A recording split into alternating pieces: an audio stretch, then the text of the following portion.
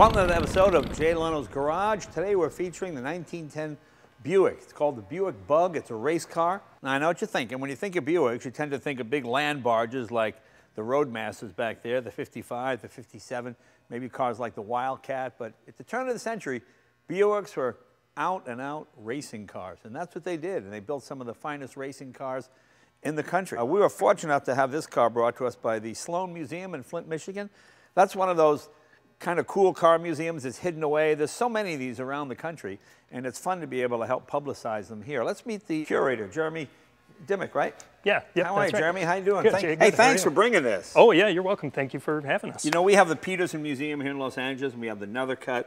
But Michigan is, of course, home of the automobile. Sure. And there's so many hidden away. Where exactly is your museum? Yeah, we're in Flint. We're right downtown on the Cultural Center campus, so we're easy to find. Cool, and, cool. Yeah. Well, let's talk about this car. This car is called the Buick Bug. Yes. 622 cubic inches, right? 622 cubic inch, four-cylinder. Yeah, I mean, that's a coffee can-sized piston. They're pretty good size. 57 horsepower. It's a Buick valve and head engine, only about 2,600 pounds, so it could get up to 105 miles per hour. And everybody else was doing flatheads. Buicks had the valve in the head, the overhead valve. David Dunbar Buick, of course, a lot of people don't know this. He got famous because he was the guy, I believe, that he porcelainized bath. He came up with the idea of porcelainizing bathtubs. He patented that idea, and he made a fortune, didn't he? Yeah, yep, he did. He started in plumbing fixtures and then moved into right. And then he sold Buick to Durant. Right.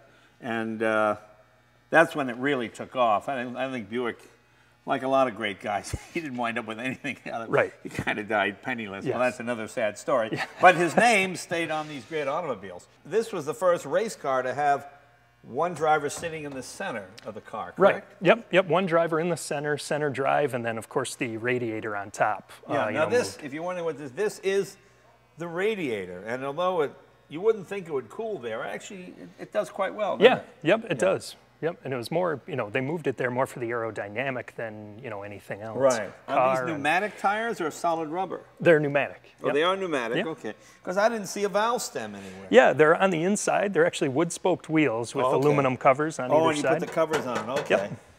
Yep. So to check the tires, you have to take these off? Yes. Yeah. Well, that's convenient, isn't it? Very. Oh my God. Yeah. But it looks like a real race car. It's aerodynamic, kind of cool. And make no mistake about it, these were dangerous cars to drive. 100 miles an hour in this would be like 200 miles an hour in a modern car. Right. And even Louis Chevrolet, who drove one of the cars, and his first practice day at Indianapolis, they built these cars and then built them down, took them down to Indianapolis a couple days later. Right. His first day of practice, he popped a tire and rolled one. Wow. So it gives you an idea of kind of how dangerous if a guy, like Chevrolet. 3-speed or 4-speed? 3-speed. 3-speed transmission, okay. Yeah, 3-speed. And brakes only in the rear. Right. And even that's overselling them a little bit. Yeah. Even calling them brakes is probably overselling them. I mean, it's a beautiful looking thing. I mean, it looks really purposeful. Tell us the ram's horn up here, the ram's head. What is that for? Yeah, they put that on there. It's kind of goes back to the story of the car being created. They built this car, they were backing up. They were down in Indianapolis in May of 1910. And they actually got disqualified for using a car that they didn't build enough stock models. So they kind of went back to Flint on the train with their tail between their legs and came up with this car. Bob Berman, Louis Chevrolet, and Enos DeWaters, one of the Buick engineers, and they said they were going to butt their way back into racing. So hence the Ram's head I see. there. Very good. Yeah. That's right. As I remember. And this was before the Indianapolis 500. This is 1910. Indianapolis 500 didn't start till 11. And people would race stock cars, basically. Right. And what Buick did was build a purpose-built race car. Right. Oh, no, sorry, you can't do that. They built this for the 600 plus races, the free-for-alls. Okay, very good, very good. Can we open the hood and see what the engine looks like? Yeah, absolutely. Undo it here? Yep. We'll unsnap it there, and then we got a couple bolts up here. There we go. Wow, look at that.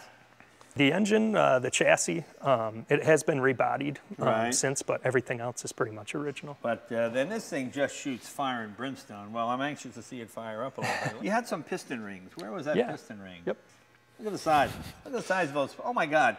4 of those. I think it's like driving a bass drum. It must have been just frightening to drive. Yeah.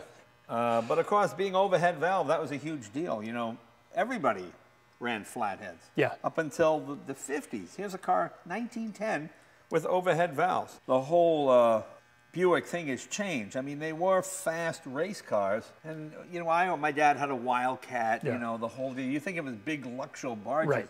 You don't think of it as being high-performance automobiles, but they really were. That was Durant's thing. Those were the days when you raced on Sunday, you sold a lot of cars on Monday. Exactly. You know? That was the point of these things. They wanted to get the Buick name out there, talk about how fast they were, how agile they were, and you know, to the point where they didn't even run these in races that they didn't think they were going to win.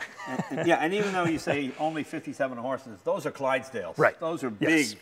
Absolutely. Those are big clomp horses, boy. Yeah. 622 cubic inches. Think how big that is. That's that's bigger than a Viper engine. Way bigger than a Viper engine. Oh my God! And it's only 4 cylinders. 4 cylinders.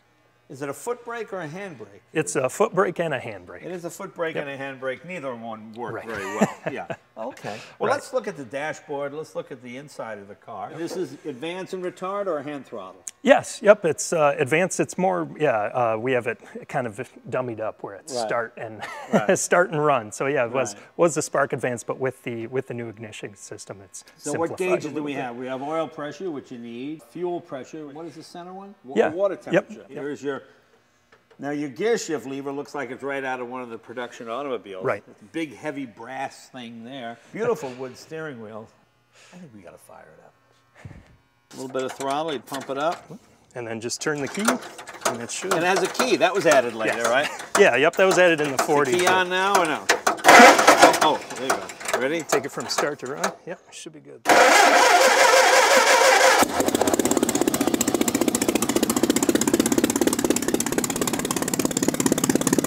That's a racing car. And boy, that's real state-of-the-art back in the day.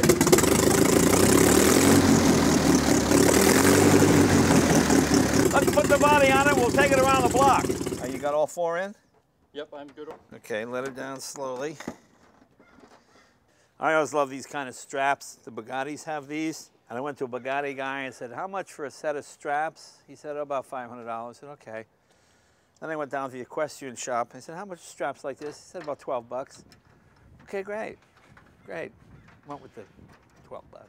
Can't tell the difference.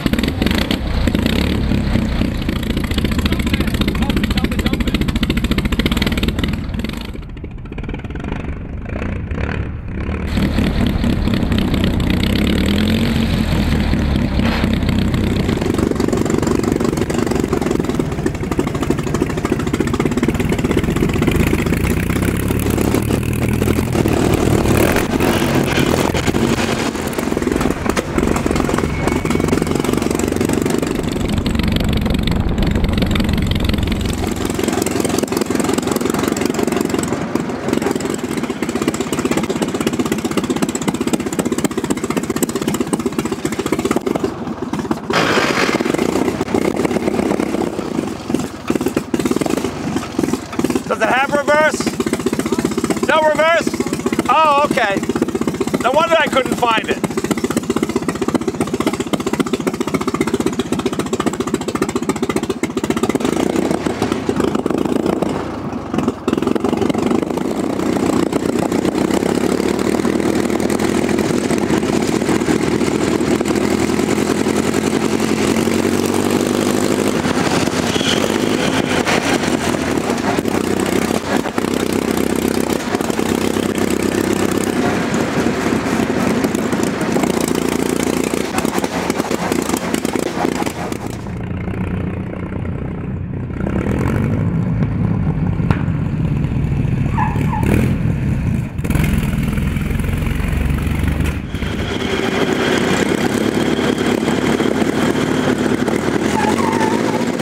The history this thing is.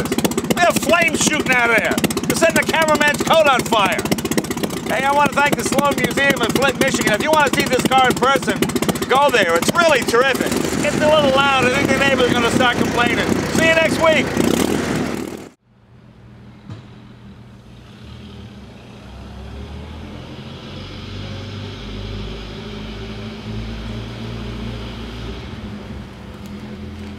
Bye.